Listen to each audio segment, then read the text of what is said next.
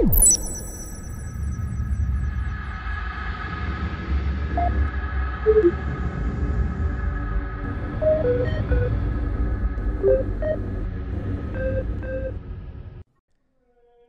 Battle of Prospero was now several hours old. Local chronometers read 12:09, Prosperine noontime, as Constantin Valdor's advance from the spaceport first began in earnest. It was, however, difficult to tell, as across the city it appeared for all the world that night was beginning to fall. The opening orbital bombardment that had torched Prospero's biome had thrown clouds of ash and smoke into the atmosphere. But beyond that, the unnatural pall of a building etheric tempest was forming above the metropolis of the 15th Legion. The Thousand Sons had no intention of letting the censor host gain the upper hand in the battle, and in their fury turned to arts darker than any they had previously wielded. Grimoires, research journals, and experiments buried by prudence or morality were thrown open again in a mad rush to capitalize on anything that might kill more wolves. Forbidden practices were now indulged in, the means being justified by the end they would hopefully accomplish. Costs be damned. In the templums of the Corvidae, ritual sacrifices of Legion thralls and Prosperine civilians were undertaken so that the adepts of the cult might be lent enough power to scry the immediate future, discerning 6th Legion movements from the threads of potential realities spinning out of the Tizcan conflagration. In the arcology of the Athenians, similarly brutal arts were invoked, but this time on captured enemies. The telepaths of the Thousand Sons tore at the minds of captives to extract any remotely useful intelligence they could. No potential route was closed to the Legion. Magnus remained silent within the Pyramid of Photep, and the leadership, under First Librarian Ahriman, was actively encouraging the usage of techniques, arts, and skills previously denied to their subordinates, or even themselves. And it was working. Both the Corvidae and the Athenians were able to supply the fellowships and circles of their legion currently engaged with detailed strategic information, which, in combination with Tizca's portal network, was allowing the 15th to run rings around the embattled censor host. The 3rd Tyrannic Auxilia, fresh from their landings at the starport, were, for example, completely surrounded by the 9th Fellowship and almost entirely obliterated in a single engagement. A Legio Custodes force of some 500 companions under Valdor himself was similarly ambushed, this time by a massive detachment of Thousand Sons Terminators and Legion Dreadnoughts of the Order of Ruin. While faring much better against a sudden attack than the Auxilia had, the conflict was nevertheless exceptionally brutal, and effected a significant blunting of the Captain General's advance against the Magdan Free Corps at the Palatinate Mansions. Elsewhere across the city, the 11th Great Company of the Vilca Fenrica were tied down by waves of Thousand Sons ambushes, but also the sudden appearance of what appeared to be a civilian militia. Whether these were volunteers or simply mind thralls slaved to the Thousand Son psychers in desperation, it is unclear. But the waves that crashed into the death kin of the Morkai served their purpose, depleting the ammunition reserves of the Great Company at the cost of thousands of lives every minute.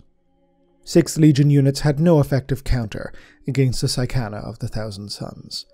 The famous tenacity and bloodthirstiness was the only edge they yet retained in a fight that was now thoroughly even if approaching overwhelming odds. Liban Russ, Primarch that he was, could only be in one fight at once.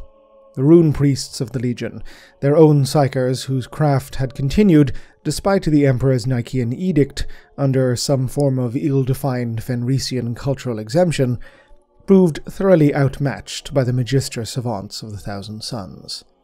What limited counters the shamans employed were brief respites, inevitably overwhelmed in short order by the defenders of Prospero, who, once they had identified enemy psychers, redoubled their efforts to dispatch them. The 15th Legion had drawn a defensive cordon around their templum arcologies, that no amount of pressure from the sensor host seemed to be able to crack at this time. Managing to force a rough transmission through the squalls of interference using a Legion Mastodon's communication array, Leman Russ almost begrudgingly ordered those wolves that remained in orbit to make planetfall with immediate effect. The Wolf King was clearly set on hurling what every last Astartes he possessed at the Prosperine, throwing off whatever restraint had remained in the sensor host's operation in favor of a full and total engagement with all Imperial assets on hand.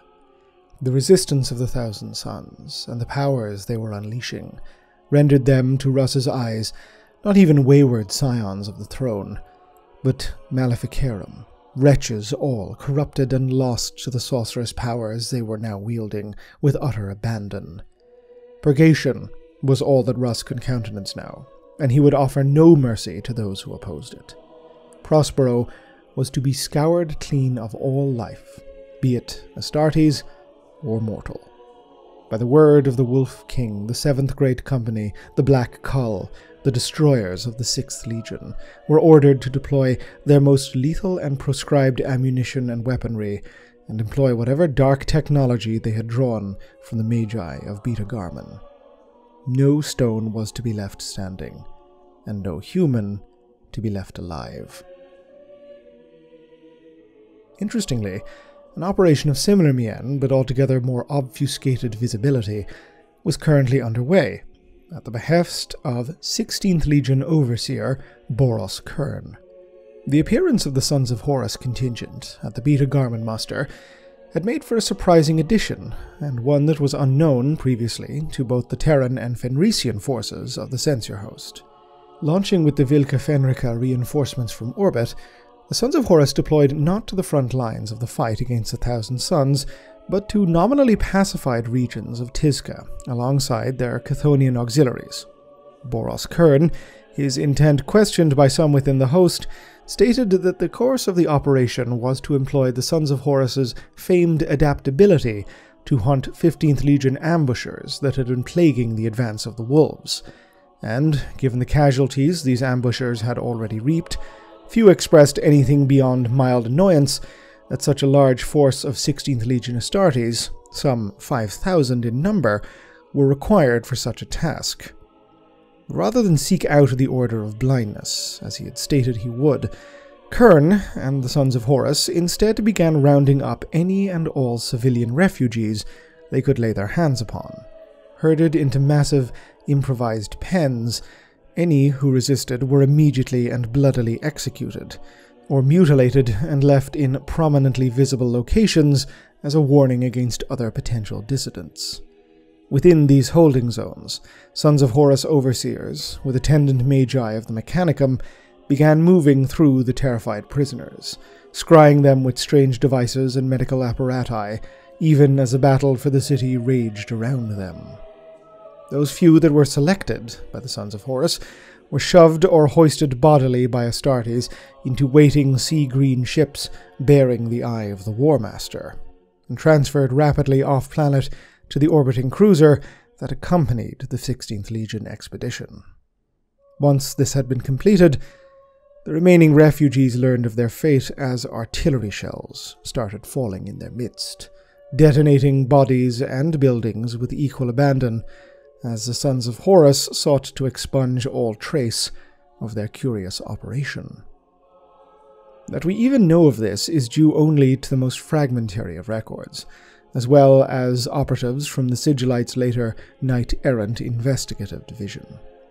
This latter body, formed during the Heresy years that would fast approach, hypothesized that since Prosperine humans had a startlingly high level of psychic genomics, some 10% of the population at early Imperial estimate, the War Master was, through the chaos of the burning, extracting psychically sensitive humans for reasons known only to himself. Certainly this theory holds merit, as during the Heresy, the Sons of Horus, as well as the 17th Legion Word-Bearers, made widespread use of mongrel cult divisions, amongst whose ranks dwelt a high number of, frankly insane, rogue psychers.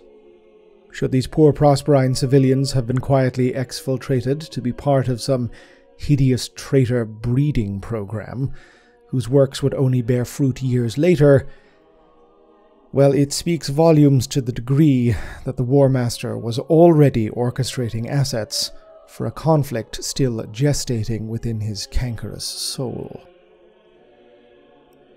As Russ was ordering the wholesale extermination of Tizca, due to the apparent descent of the Thousand Sons into sorcerous madness, Valdor too sought to unleash his most potent forces, albeit with a far greater degree of logical clarity to his decision-making.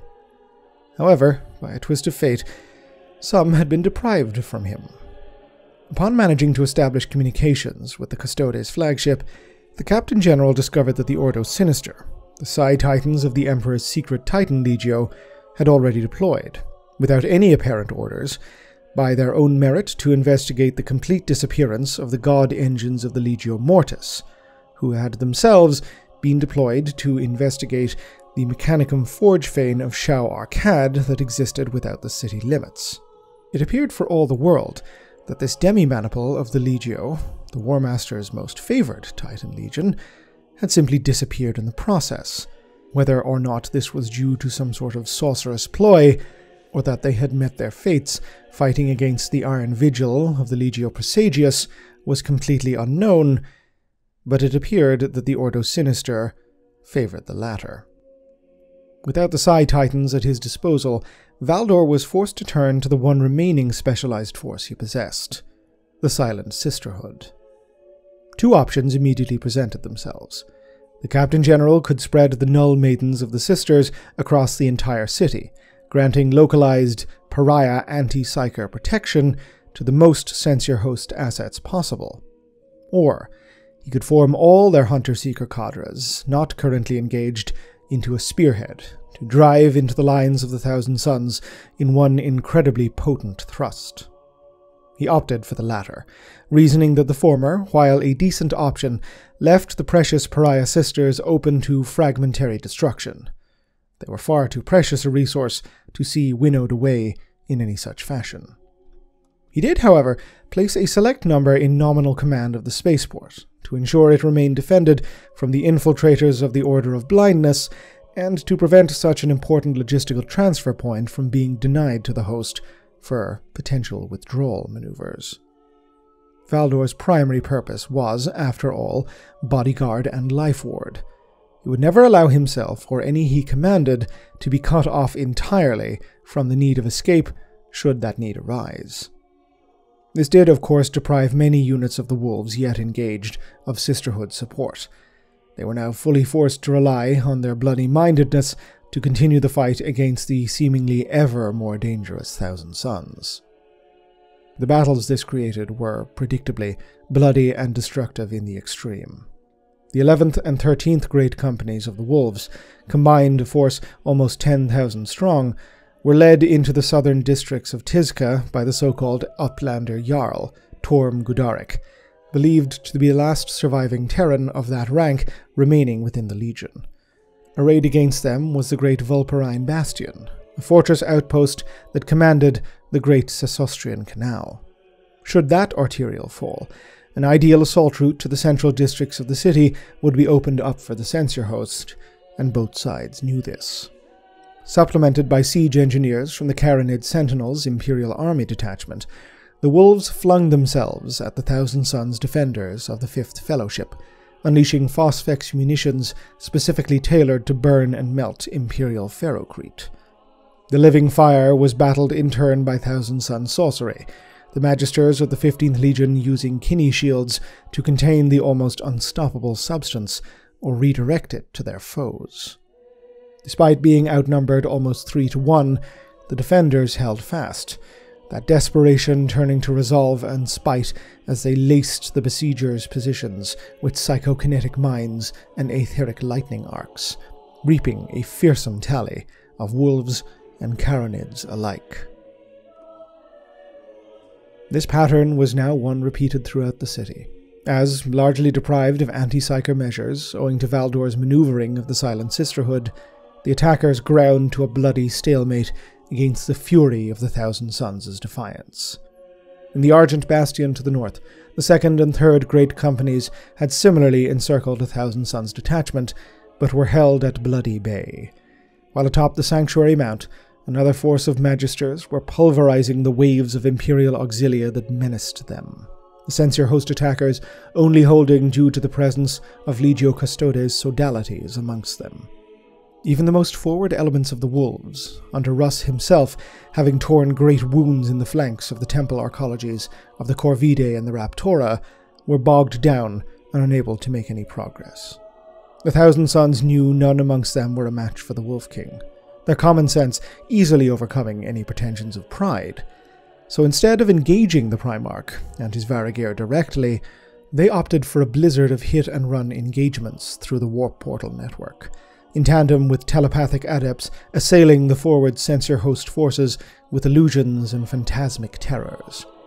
The Wolf King, despite his Emperor-wrought senses, was caught in lures, directed to and fro from illusory engagement to actual ambush, with each of the latter claiming enough wolves to be bleeding the forward companies of vital manpower. It was, however, not so much succeeding as simply proving adequate. The Primarch was still a Primarch, and his most experienced wolves still amongst the deadliest killers in the galaxy. These actions were holding them, yes, but could only do so for so long, and the Thousand Sons knew it. As the Wolf King tore through each diversionary skirmish, the fellowships and circles of the 15th Legion hit the dogs at his heels with all they could muster, knowing time was ill on their side. Truly, the only real success made by either side during this stage of the invasion occurred on the grounds of the manors. The Magdan Free Corps yet held, largely thanks to reinforcements from the Thousand Sons. But the renewed assault they now fell under combined the forces of almost all Silent Sisterhood divisions present upon Prospero. Where the Magisters had previously been able to tear even Legio Custodes vehicles apart with raw mental aggression, their powers now failed them. Psychic fire sputtering to nothing, telekinetic barriers cracking, telepathic wards sundered. Such a concentration of sisters had never before been seen abroad across the galaxy. And here, the sheer intensity of the combined null effects, augmented by a dozen of their most potent Oblivion Knights, stole the power of the warp from all within a significant distance. The warp portals relied upon for maneuvering were similarly disabled, as the barrier between worlds was closed tight by the presence of the sisters. The Thousand Sons were, however, still Astartes. Their gen-enhanced capabilities and martial training could still allow a small number to conquer a world in years past, and in the burning gardens of the Palatinate Manors there were gathered nearly 6,000 of their ilk, including a force of Scarab Occult Terminators and armoured columns from the Order of Ruin, now arrayed against 500 custodians and 2 full vigils of Silent Sisters. Within moments of their initial charge, it was apparent to the Thousand Sons that they stood no chance of victory. Dozens of 15th Legion Astartes were lost to inflict even a single casualty upon the peerless Custodes. The action became instead a stand of defiance and of potential opportunity. If the Captain General himself could be wounded, or at the very least as many of the Sisterhood's Null Maidens dispatched as possible, then the Prosperine could at the very least claw some recompense from the inevitability of their deaths. The spearhead straight towards Valdor was bought at savage cost. The Blade Scions of the Thousand Sons, Amitara Occult, over 100 strong at the beginning of their fatal advance, numbered a mere 30 by the time they reached the Captain General. But reach him they had in fact accomplished, even deprived of their psychic talents. The blades they held, so used to feeling etheric energy, were still capable of slicing through Auramite armor. These 30 Astartes bore down on Valdor with pure desperation, knowing only their brotherhood stood a chance against such an individual. The Captain General slew them all, in their totality. But not without cost, as a sole Astartes managed to wound the first of the 10,000. It had been a conflict conducted at truly transhuman speed. Mere minutes had seen the 6,000 Astartes that had charged the Legio Custodes force annihilated, but the Auric champions of the Emperor had paid for their victory. Scores of custodians had died, even their biology unable to overcome the wounds inflicted upon them by the rage-mad Thousand Sons. Valdor himself was wounded. Perhaps even more seriously for the censor host, some 500 of the sisterhood had perished. Despite all this, the Custodes continued to press forward, now turning their attention to what remained of the Magdan Free Corps, who, despite hours of resistance against the wolves, were completely wiped out by this new assailant. A route was now secured to the heart of Old Tizca, Valdor assigning hunter cadres of sisters to immediately move upon the district, to rob the Thousand Sons infiltrators of their abilities that had allowed them to tie down the wolves of the Black Cull, as well as the newly engaged Sons of Horus.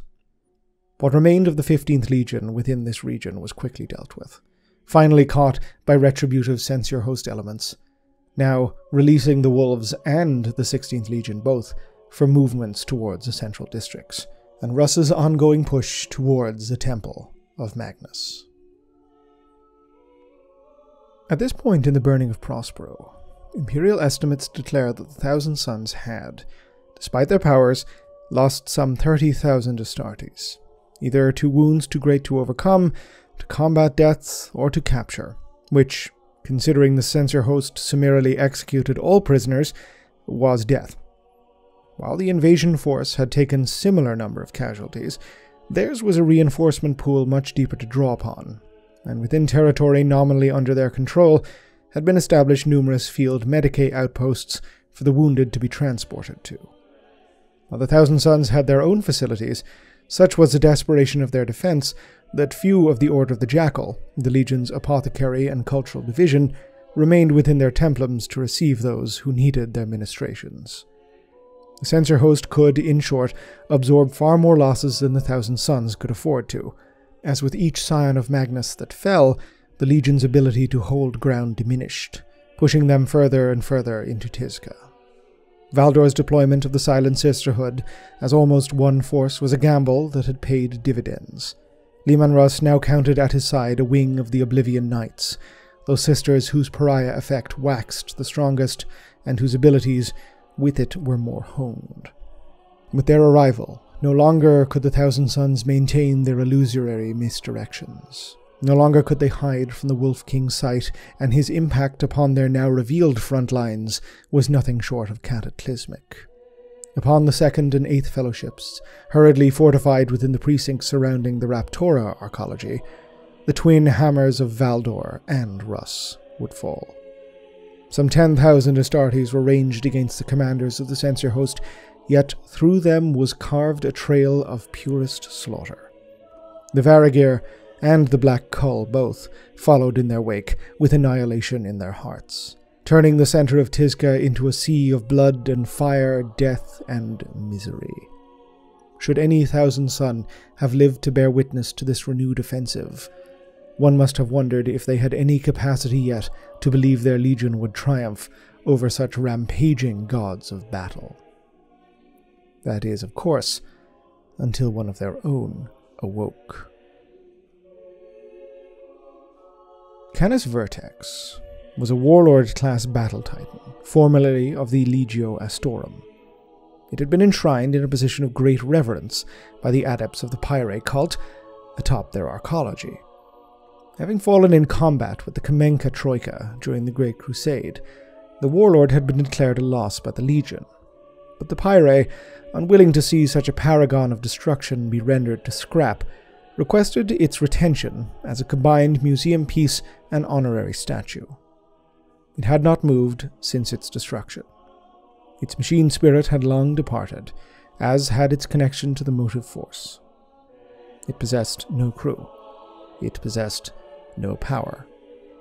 And, at 1523, 73400M31, it stirred.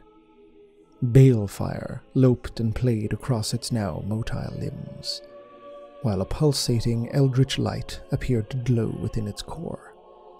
Its incarnation heralded a renewed fury from the Prosperine skies. The aetheric storm now vent its fury in thunder and wind that tore censor host aircraft from the air like the playthings of children. Canis Vertex howled. Not the blast of a Titan's war horn, but something far more ancient and primal. The fire, now surrounding its limbs, moving like liquid across its entire form. Its resurrection was, of course, no feat of the Mechanicum, but a blasphemic transgression of the machine god's doctrines, wrought by the captain of the 6th Fellowship, Calophis, who also held the rank of Archmagus of the Pyre cult. Within the temple arcology, the profane warlord had just torn itself free from.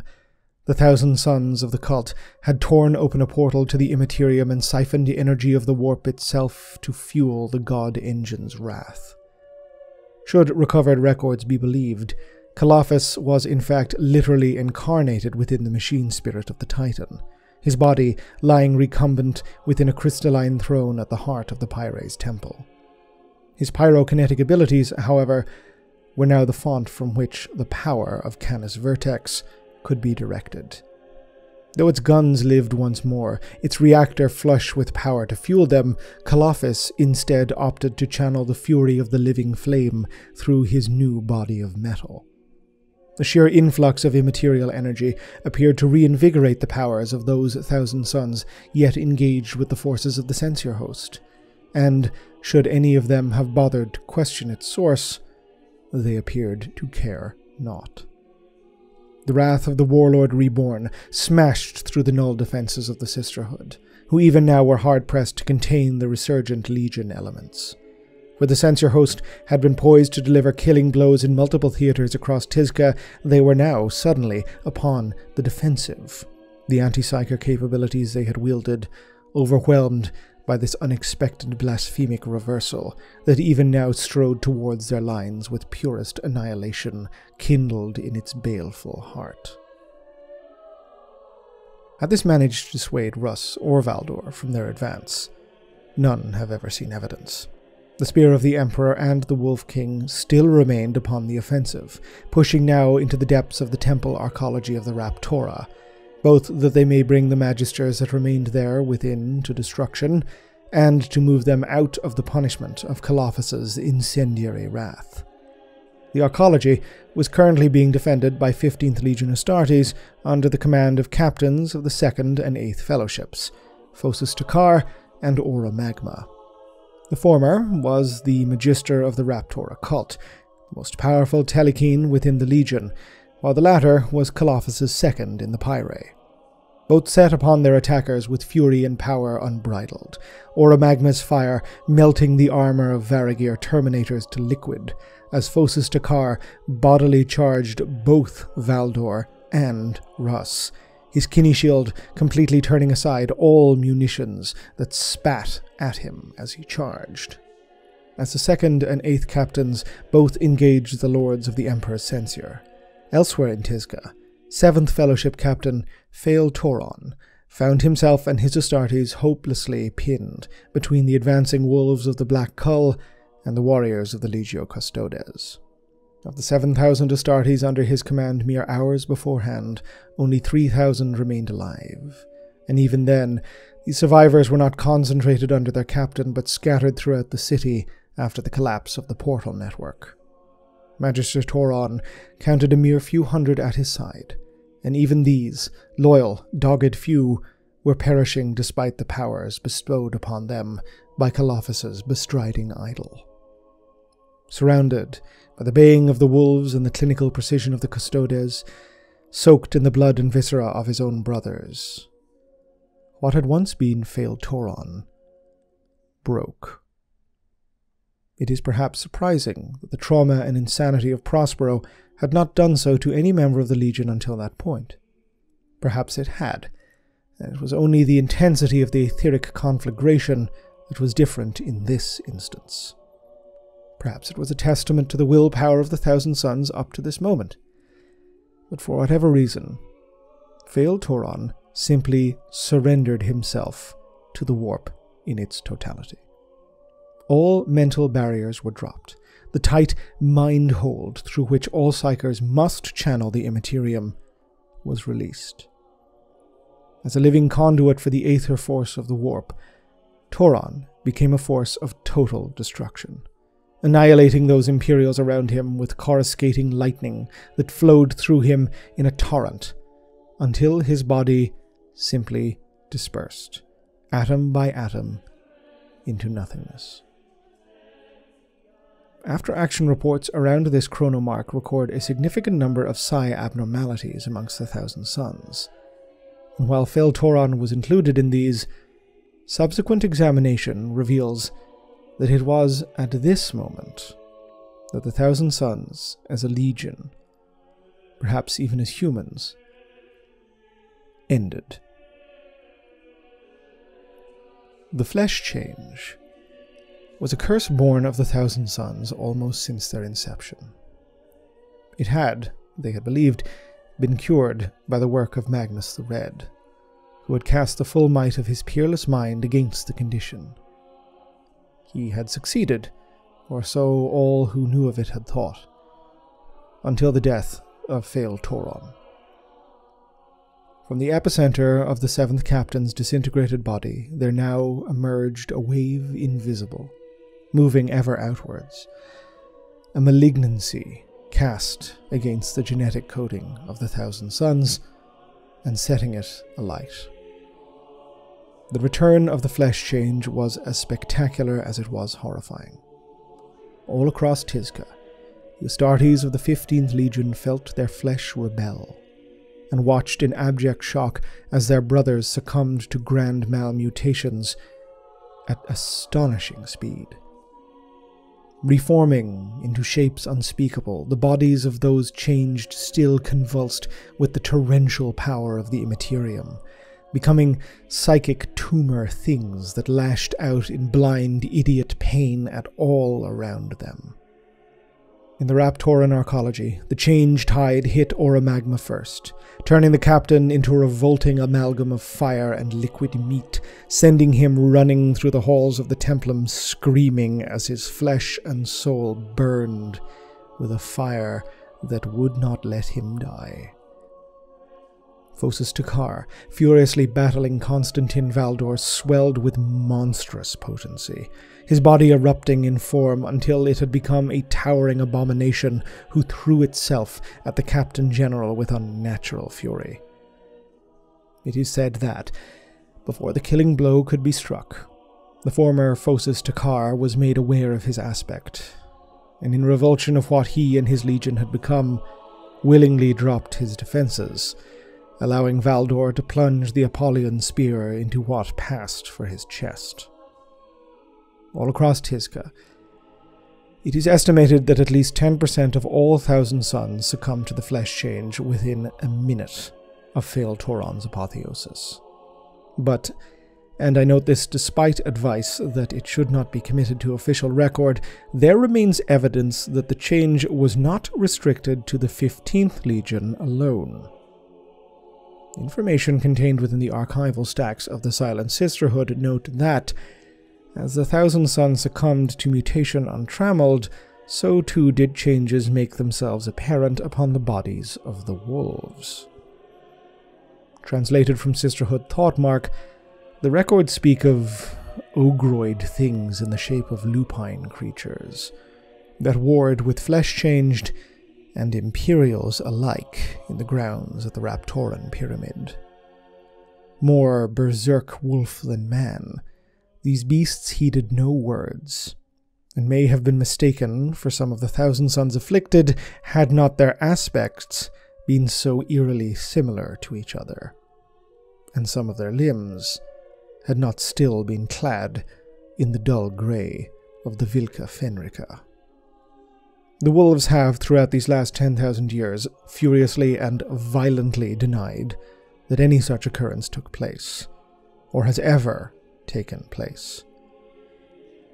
They have worked with not insignificant diligence to ensure that official accounts do not refer to even the possibility that what genetic atrocities emerged on that night could have afflicted those of the 6th Legion, but I, for one, am reminded once more of the saying, "There are no wolves on Fenris."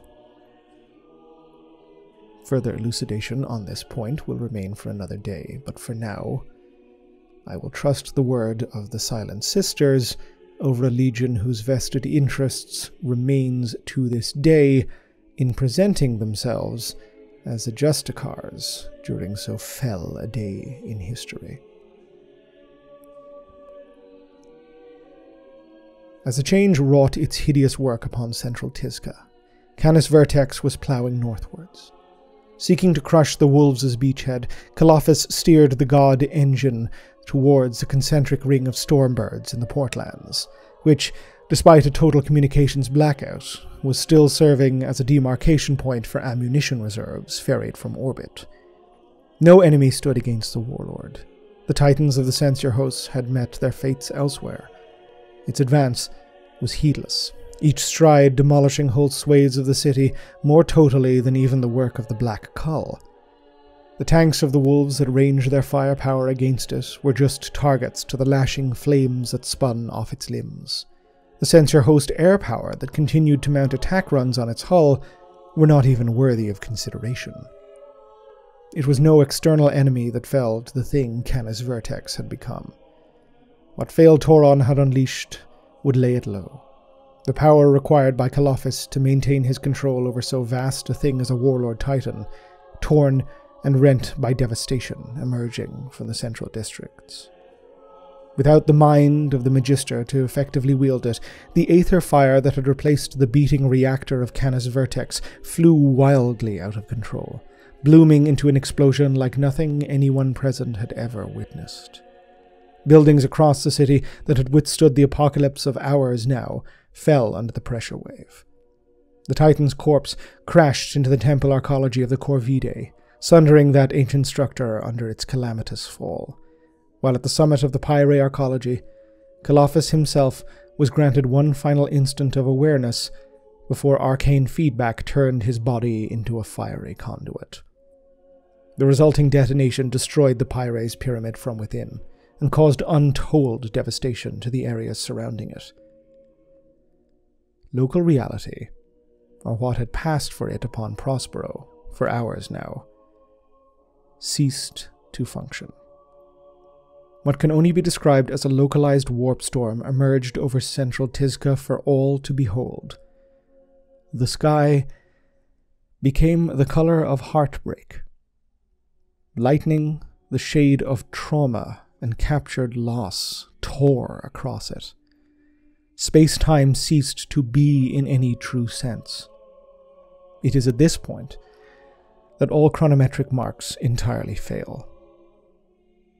For what was to come, and how long it took, little is certain. All we have are accounts, fragmentary video logs, and tales that, were it not for the sheer horror of what was unfolding, would be discarded as dreams of madmen. Until such a time as I can relate the conclusion of this tale. Ave Imperator. Gloria in excelsis terra. This video and this channel were made possible thanks to the very kind donations and support from my Patreon subscribers. If you'd like to help support the channel, head on over to patreon.com/Oculus Imperia.